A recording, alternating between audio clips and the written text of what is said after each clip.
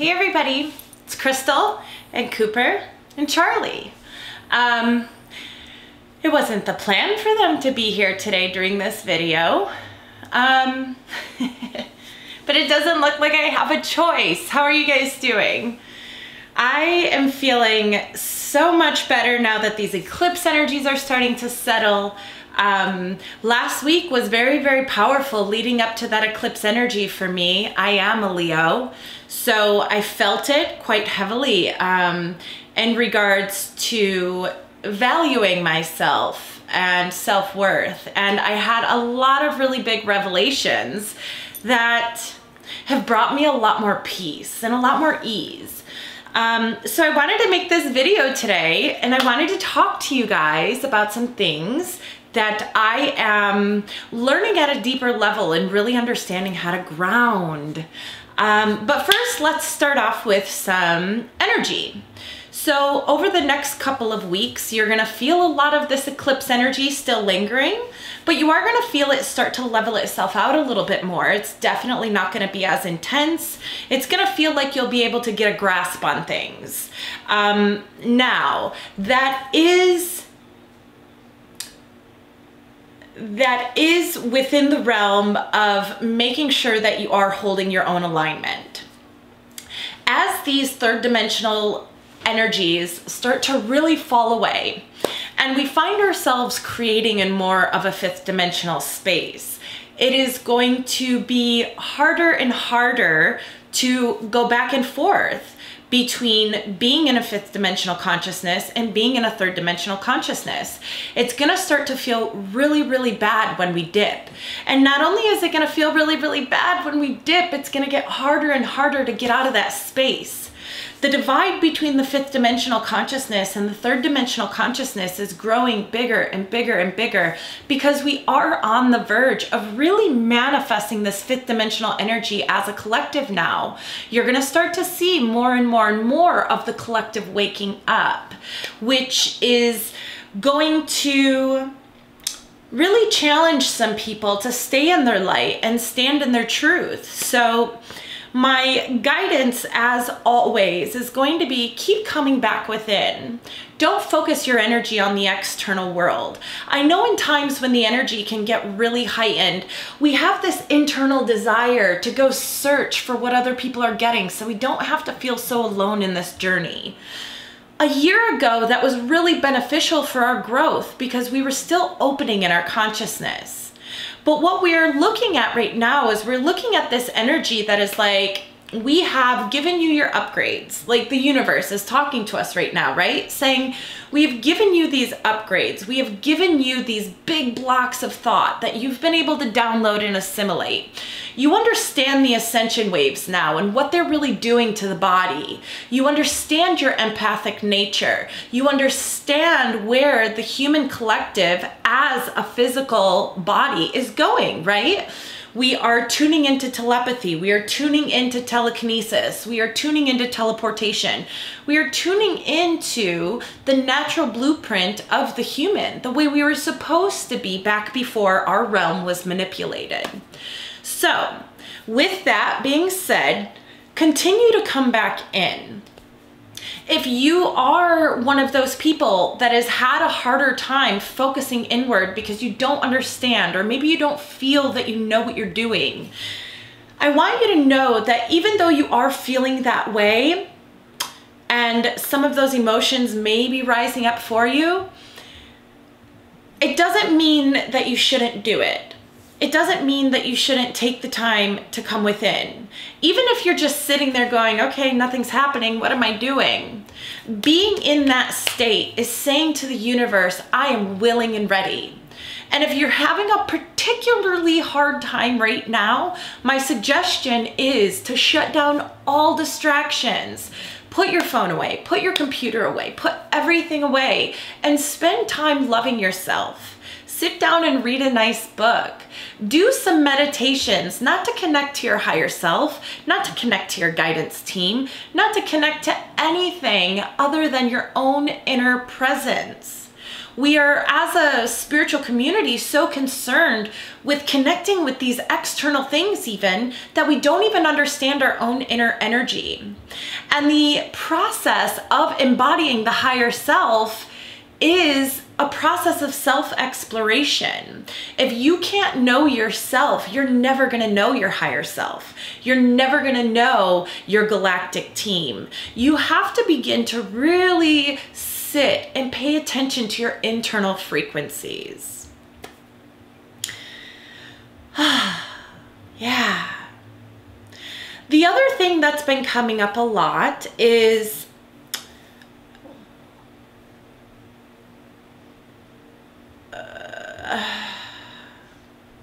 sorry, I'm just searching for some words, so I'm asking for a little bit of help.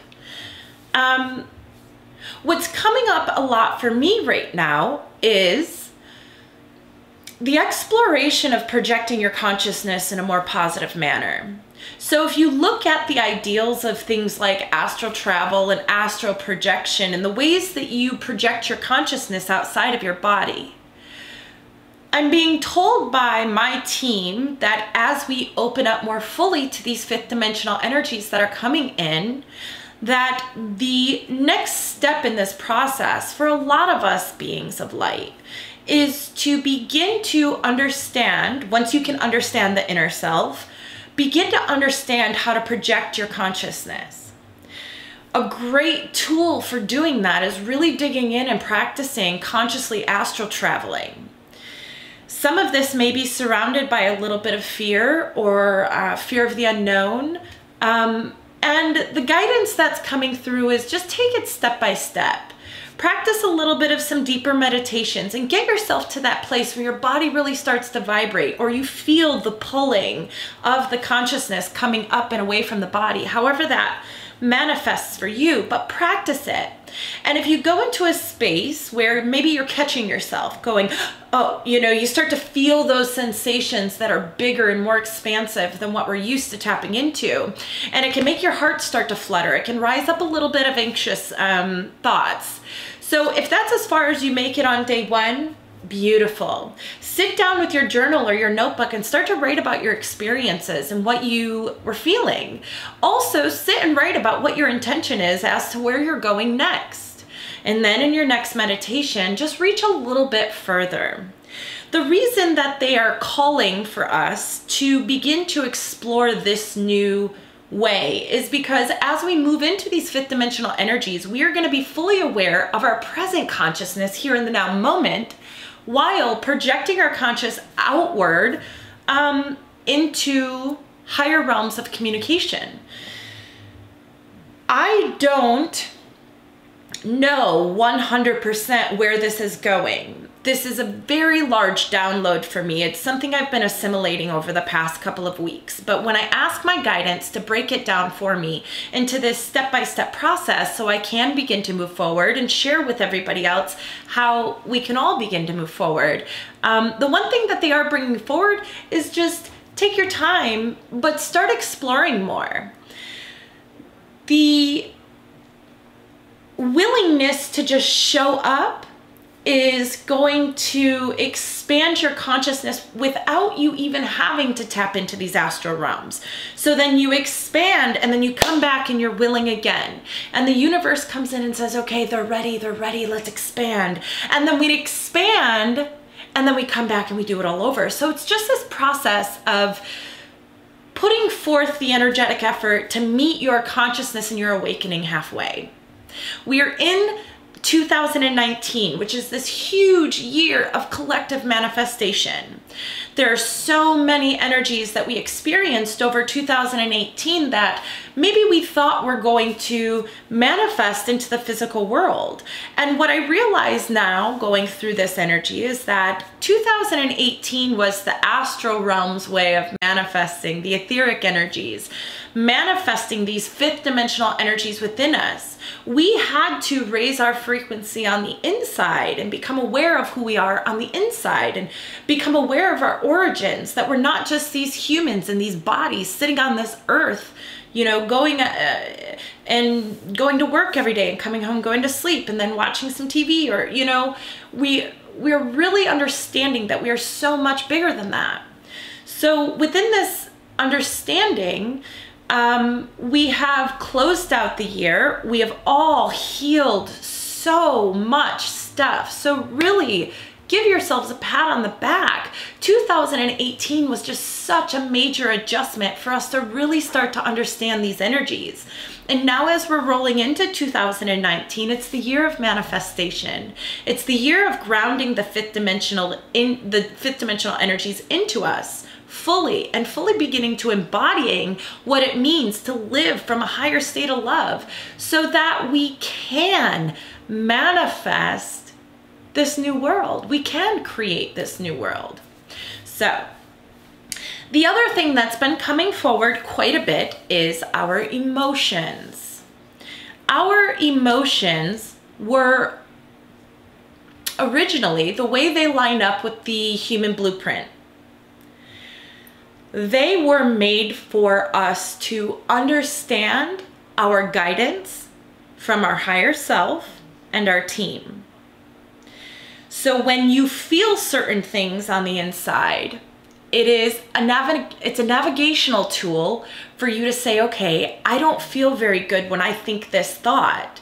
That must mean that I'm not in alignment with my highest truth, and I need to adjust that thought so that my meter can put me back towards my path, my highest path.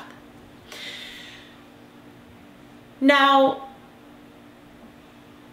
to make this very simple and short, within the matrix realm, within this matrix reality that we live in, there has been manipulation. And part of the manipulation is to get us really confused about our internal energy so that we just don't know who we are.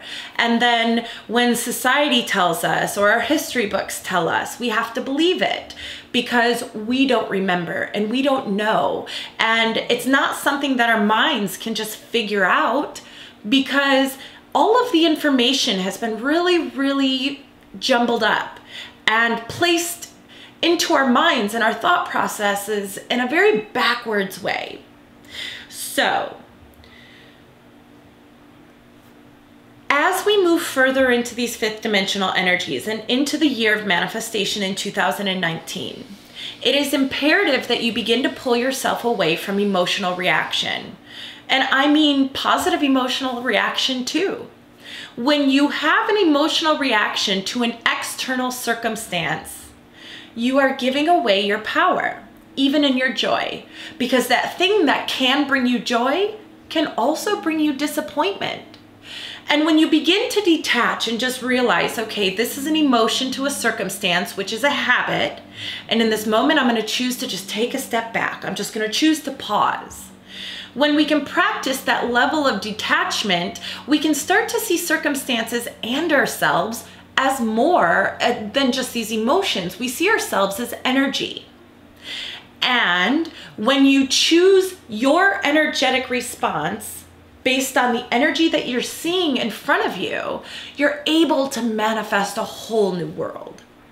So as we begin to start to really move into this place, and this is why when you are having emotional reactions to things right now, it feels so inflamed. It feels off, because that's not what our emotions were created for. I think Abraham Hicks said it best. It's like your emotional indicator, your emotions within you, it's kind of like your gas gauge, right?